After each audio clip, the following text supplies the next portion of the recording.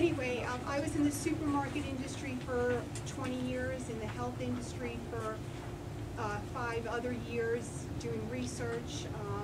I'm a nutritionist, registered dietitian, and I was very involved in helping people lose weight, lower their cholesterol, trying to help people deal with chronic illnesses. Being a registered dietitian, that was my goal.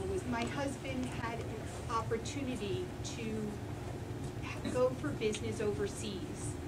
And for me, I thought, wow, that was a great opportunity to get out of the food industry in the United States and get a fresh look at what was going on in other places. I mean, our obesity rates have been growing, yet we're always on, a new fad diet. So I really wanted to go out there and see what other cultures were doing with respect to diet. Were they on fad diets? Were they on low-fat diets? What were their dietary patterns?